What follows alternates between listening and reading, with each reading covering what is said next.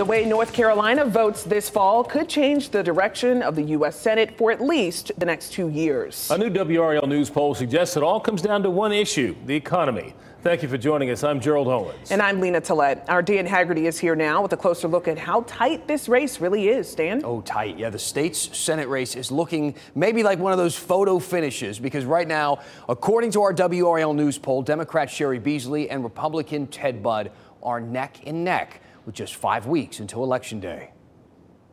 The latest WRAL News poll says if the election for North Carolina's next senator was held today, 43% of respondents said they'd vote for Budd.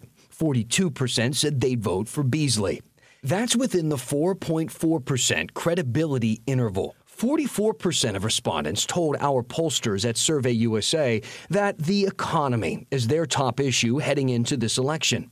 Among those people, Budd leads Beasley by almost a 2-to-1 margin.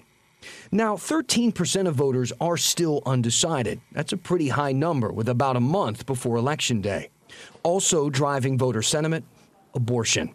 David McLennan directs polling for Meredith College. In general, economic voters are going to favor Ted Budd, and abortion voters are going to favor Cheri Beasley.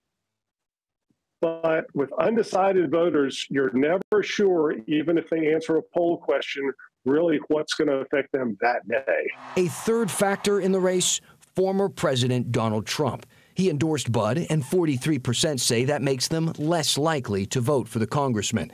30% say it makes them more likely. That, to me, is a little disturbing for Ted Budd because President Trump is putting a lot of stock in North Carolina. So here we have the results currently from this poll, and in these races, especially the one with the senators, it's so tight we just needed to dig a little bit deeper into this poll.